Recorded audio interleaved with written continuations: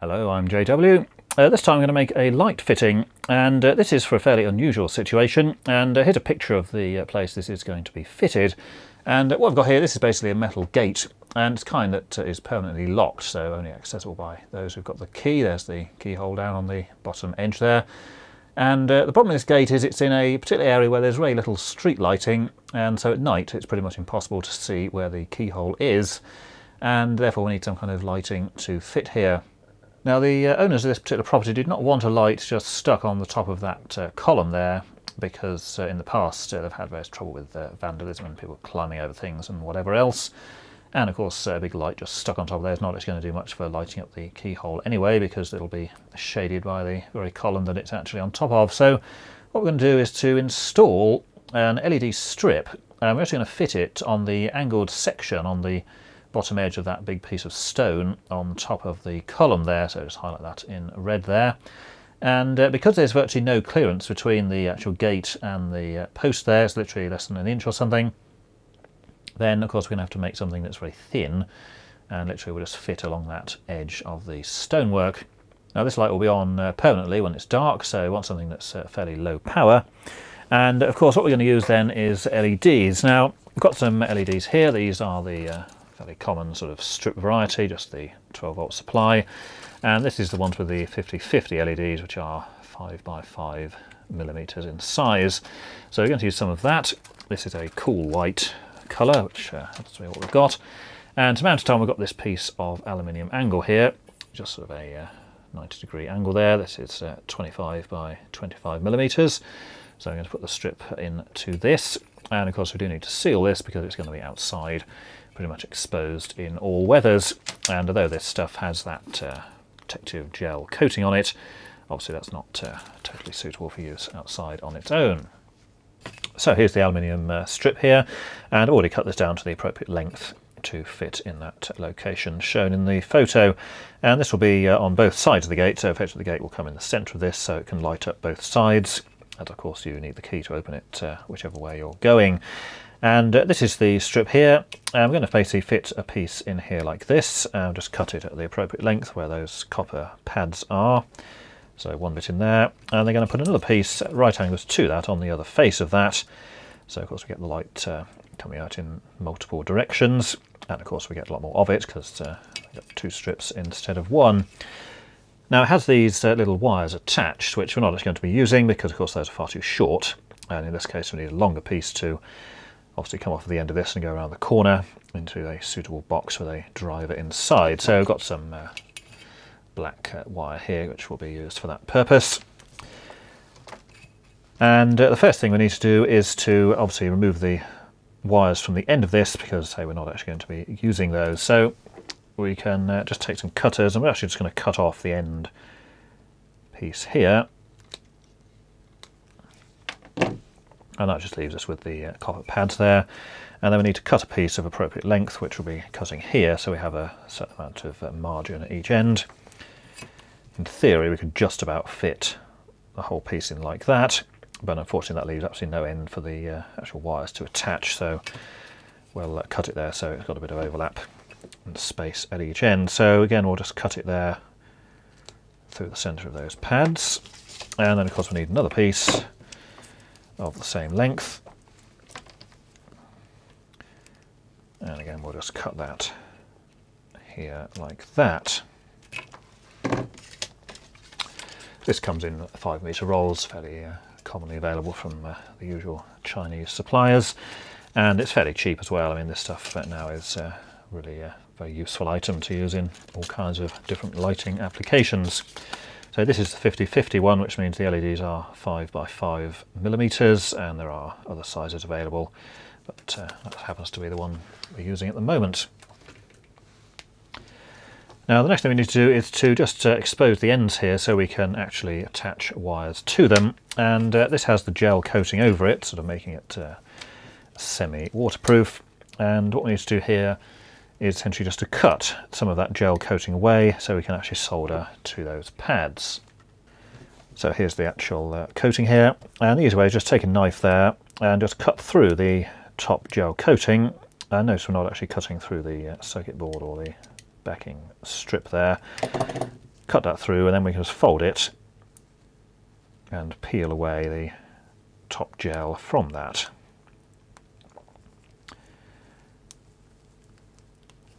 And that just leaves us with the exposed copper pads there, but of course still remains covered over the rest of the strip. So just tape down the actual strip to the table so it doesn't start moving about. So just need to apply some solder to each of the 4 pads here. And you don't want to be holding it on for too long because this is only a sort of plastic based material, so of course it's perfectly possible to actually melt it. So we'll just go in and apply the solder to the various pads there.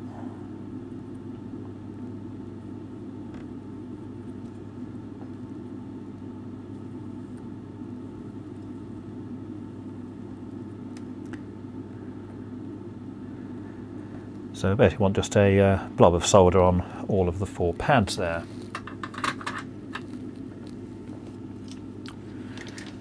Now the wire we're going to be using to attach here is actually this, which is actually a coaxial wire here. I've just chosen it because it's very thin, so it'll be easy to just kind of seal and wrap around the corner at the end. And it's not going to be particularly long, it's only going to be sort of, well, this is about 2 feet long, but it's probably going to be somewhat shorter than that. So we just need to attach to these strips here. So we're going to use the centre as the positive and the outer as the negative, so it'll just be applied onto the strips like that. And of course we do need to join over to the other strip as well, so we'll just use some additional pieces of wire for that. And for the joining we'll just use this single insulated wire here. This is just tin copper inside. And we'll just basically put a link across from each positive to the positive and of course the negative to the negative. And it is important to get these correct because of course it's not going to work if you get the polarity incorrect. So I just shaped a piece of wire there with the insulation, and it just comes straight across like that. We can just solder that down to the 2 positive terminals, and then of course we'll do the same with the 2 negative terminals at the other side there. So now just apply some solder to the ends of the wires here, and that'll make it obviously much easier to apply to the tape when we get to that. So we'll just put some solder on the ends of the wires there, and of course we'll trim these to length once we've done this.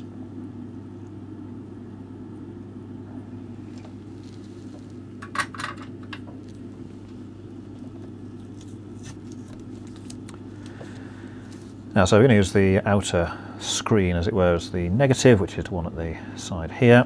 So we just need to position the wire here, and then just quickly just tack those down into position. And before we do that, we'll just cut those to a suitable length.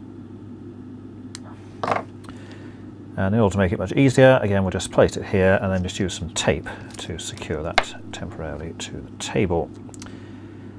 If you've got 3 arms, of course, you can hold this and hold that and bring the soldering iron in and then use your 4th fingers to do that, but obviously we don't have that facility here, so we'll just use tape instead.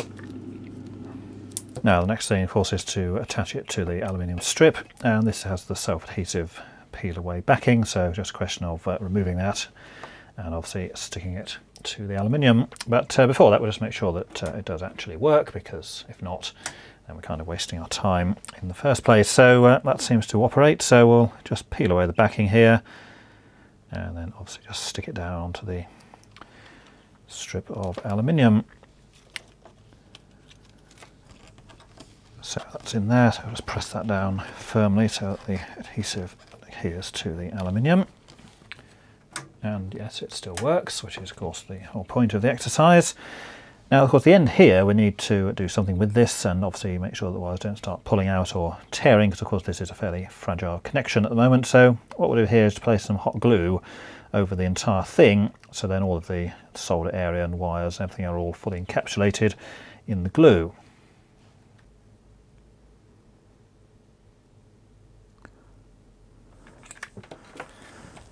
And of course that will just lock that in place so it doesn't move around and either short the aluminium or tear off the connections or whatever else. Now this tape does have the gel covering on it, so in theory it is at least water resistant, but because this is going outside, then we don't really want to rely on that. and also then there would be the issue of any water getting behind it and causing the adhesive to come away from the aluminium. Plus we've cut the ends, of course, both sides, so the other end is still open. And although we've covered this with a glue, again, that's not necessarily a waterproof material. So what we're going to do is to actually cover this with a transparent silicone. So I'll just use some tape to basically seal off the ends of the channel there temporarily. And the silicone we're going to use is this one. This is just normal clear silicone sealant. As used, it says here, for putting around baths and other things, permanently flexible and obviously is watertight when finished. And this again is fairly cheap. This is a very large container, but obviously smaller ones are available, but say it's only a couple of pounds for the entire tube. So we'll just open the cartridge using this dangerous knife. You can get special cutters which do that, but we don't have any of that. The knife does the job. And just apply the nozzle. Now I've had this warming up on the radiator for a while, so it should be fairly flowable. As obviously it's cold, it tends to be considerably thicker. And to apply it, we just use the normal applicator gun, which is one of these in this case.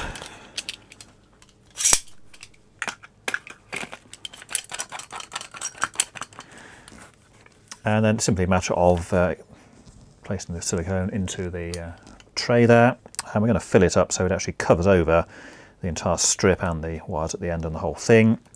And then of course just leave that to set on a flat, perfectly level surface. And in terms of mounting this to the wall, what we'll do in the actual installation is just drill a couple of holes in the side plate here, and then just some screws through to secure it to the stone pillar. Now it hasn't flowed quite as well as I wanted, so I'll just use this tool, to a bit of plastic here, to smooth that down.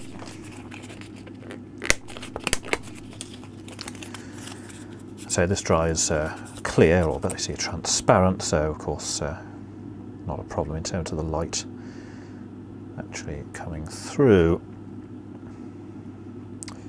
And the objective here is to make sure that it is 100% sealed and nothing's going to be getting in there in terms of water.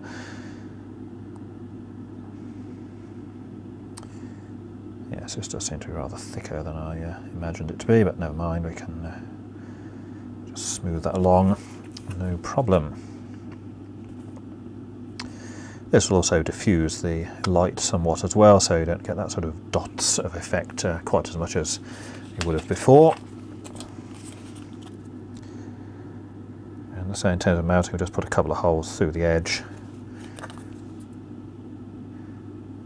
Could drill them now, but then the problem then is we don't actually know how that's going to line up with the stonework column, and of course there are things like mortar joints, things to account for, which we don't really want to be just cutting into. So we'll just leave that to the day in question. And again, this is a fairly lightweight thing, so it doesn't actually need a huge amount of heavy-duty fixings, purely enough just to secure it to the wall. So that's the assembly complete there, and as you see it's fairly bright there, decent amount of illumination, and obviously we'll have to leave that to set for at least 24 hours before we can install it. And once it is installed, which will probably be next week, I'll do another just a quick video to show what it looks like when it's actually in place. And in terms of current draw, it's about 600 milliamps at 12 volts, so just over 7 watts in total. So not exactly a huge amount, and that's certainly fine for being left on pretty much all the time that it's actually dark. So until next time, thanks for watching.